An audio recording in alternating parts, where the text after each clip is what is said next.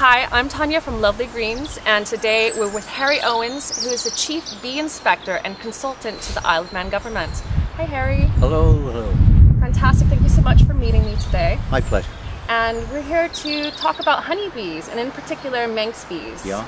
And I just wanted to ask you a little bit about why are bees important to not only beekeepers but to everyone? Bees are important to everybody. In fact, not just the honeybee. The solitary bees, bumblebees, all sorts of insects that pollinate. Without them, we wouldn't have our food source. So what type of food are they responsible other than honey? Well, all the seed crops, for instance, other than corn, wheat, etc., those are airborne and pollinated that way, and so is the maize that corn the cob. But you can look at the rest of them, all the plants and vegetables and flowers, etc. Without bees, they would not be brought on. If you look at fruit that's not properly pollinated, for instance, strawberries and things like that, the shape of them, if they're not being pollinated, is pretty grim. So those weird strawberries that we see online that look like animals, it's because they're not properly pollinated. Yeah, that's more than likely it. Yeah. So bees are important worldwide for food production, but why are they special here on the Isle of Man? They're special in the Isle of Man because we've managed, by virtue of a big accident really, people stopped bringing bees in 1987 or before that probably, but we decided, well, fortunately we had beekeepers in now those days. One you can name as Herbie Quirk, who's a renowned beekeeper here, and Trevor Rimmer, and they thought that we wanted to keep bees out of the Isle of Man because we had no foul brood. In those days there was no such thing as a Varroa Mite to cause trouble. And they persuaded the government with an MLC called Wee Quirk, who was also a beekeeper, and they got the Act, or the Bee Disease Act, put through our Parliament, and it's been in effect since 1988, and that has kept bees at bay, and we haven't had the foul brood, which is devastating, and we just don't want that sort of thing in here. And at the same time it's kept out the Varroa Mite, because it was not possible to bring bees in, or against the law, I should say. What is the Varroa Mite and what does it do? The Varroa Mite is a tiny insect the size of a pinhead. It's between mid-brown to bright red. It's an insect that derived from the archipelagos out by Korea, South Korea, Java, and all around that area. And it was on a bee called Apis cerana, which was its host. It evolved through the evolution with it, and that bee could deal with it. In other words, they existed together in the hive, didn't do any harm whatsoever, because the cerana bee would if it got fed up with them, it would kill them and throw them out of the hive. But the Varroa Mite is now outside of that area and it's on our bees. Yeah. What does it do to our bees? Well, what it does is it predates them, it sucks their blood, to be quite honest. It also, one of the problems with it is, not only does it do that, and it gets large amounts of the Varroa Mite in the hive, great quantities of them, but it transmits viruses.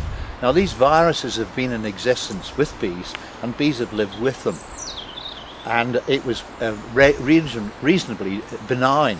It didn't affect them, it didn't kill off, it didn't do things like that. Just an odd bee would get the virus.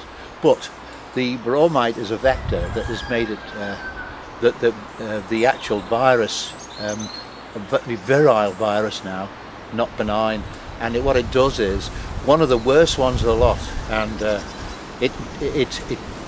Varroa Mite goes into a cell that the bee is pupating. It's like going at the chrysalis stage.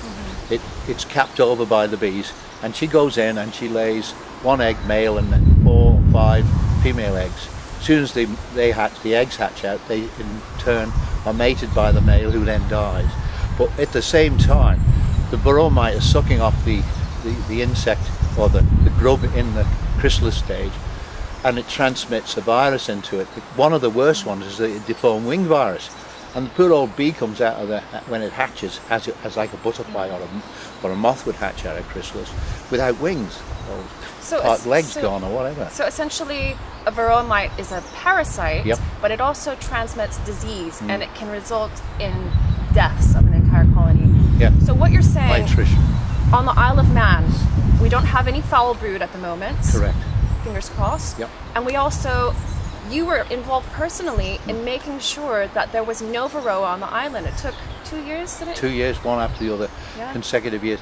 It was a condition that we wanted special status from the EC to say that the Isle of Man had the status of Varroa mites, and also that we were permitted then to maintain our foul brood law. So they reinforced the law that we have, or in existence since '88. But if somebody wanted to be bloody minded and say, right, the EC said I can take it in, whatever you want to say, like you know, the free passage of goods, etc. But the EC then concurred with us and said, right, you have every right to do that. We've passed a law to reinforce it. We're legally now protected. We are a protected site. So there's only 2 places in the world without Varroa mite. That's the Isle of Man and Australia. Australia. Is that right? Yeah, well, there's an island off somewhere off Helsinki. Okay, so there's just a few places. Oh yeah, very, really. very tiny. And there's one, Calnsay, off the west coast of Scotland. So what would happen if some bees were brought to the Isle of Man inadvertently and they had Varroa? What would happen then? It would be devastating. We would then start that, we would lose a great deal of bees. The beekeepers would have to treat for it, not necessarily win, because the Varroa mite is virulent. It causes the problem I described, and to actually eradicate it would be impossible. Once it got in, that's it. And beekeeping as it is now, which is the old type of beekeeping, which is envied by many, many people, would end. And we would then have to do, take precautions like you do in the UK or anywhere else in the world. Using chemicals to treat our bees. Right now, we don't really need to use very many chemicals, or any at all, we don't on our bees. We don't use chemicals on bees. So now, I've heard news that there might be a rogue colony brought in from across to the Isle of Man. Could you tell us more about how this was found out and a little bit more of the story behind it? Well, I was told about it in November, and it was rather peculiar in my opinion. They were both hearsay, and this is our problem. Hearsay is not fact, but I have a suspicion that something happened. Because one was in the north of the island, near Bride, where somebody described or asked, is it illegal to bring bees in? And I'm told yes. Oh gosh, I know. Possibly somebody's done that, brought them in.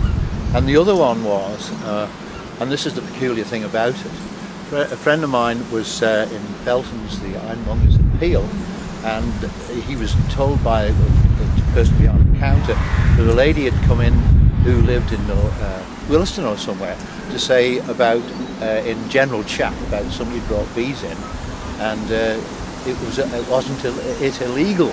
So trying to find out who is responsible, who is involved in it, is exceedingly difficult, and that's why I sort of publicised it on the Max Radio, and I also had it put in the local press. I've had one call from a person which was investigated and proved, fortunately, that it was a false alarm, but I didn't think that was an excellent thing to do. Somebody was sufficiently aware to come forward, and I was very happy with that. So if someone has accidentally brought in a hive, they're not going to be in trouble if they get in touch. We just need to go in and make sure that the Varroa isn't there in the hive, take measures so that it doesn't infect the rest of the bees on the Isle of Man. Is that right? Yeah. Well, I've talked to the department and they're happy about it, and I've talked to our beekeepers, and we're of a general opinion that it probably is through ignorance by being not aware of it, and unfortunately that's his problem here. It's not been made aware of. There's no notices up. They're just going to start hacking now. But also we need to go back to the media in the UK to tell people that, or flag it back up again, that this is the problem, we don't want it in. But if somebody inadvertently brought it in purely and simply by ignorance of that, we will help that person. The bees need to be looked at, and I would suggest they have Varroa. But one of the other things, they could have the foul brood, which is also devastating. Very, very much so. Yes. And we would actually help them out with proper bees, and I mean the Manx bees. Get some Manx bees. Yeah. So if you're a beginner beekeeper or just looking, you're moving here as a beekeeper from across and want to get set up with bees, how can you get bees on the island and also maybe used equipment, because you cannot bring in bees or used equipment?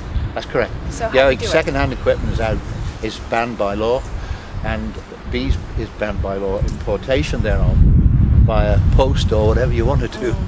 But the local beekeepers are very willing to assist people to get started, make it available sufficient bees to. We've now got we're very, very fortunate. We've got a group of keen individuals who are now within our federation, who are breeding and going through the necessary things to produce bees that are nice to handle. Such as yourself. So you do bee breeding? I do, yeah. And these are some of your hives, aren't they? Yes, yes, yeah. So I'm flying today, and I would say it's about 40 degrees C. Yeah. That's a good advert for the Manx bees.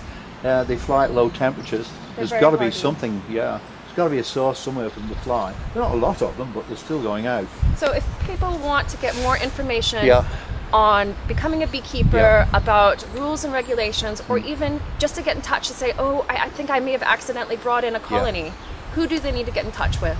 Well, they can do a couple of things. They can get hold of the department, agriculture in St John's, phone them up, it's in the book, or get in touch with me. I'm very happy to.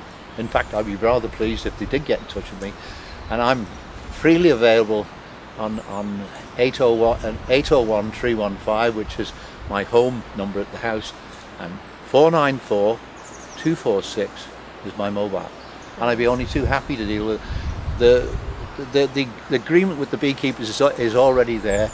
If somebody's done this and they want to come forward, they're not in trouble.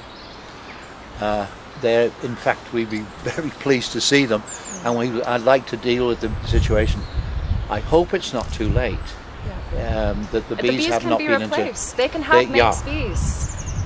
But the situation can't be replaced. Thank you so much, Harry. And so be in touch with Harry if you want any further information, and the Isle of Man Beekeepers website is at the bottom as well.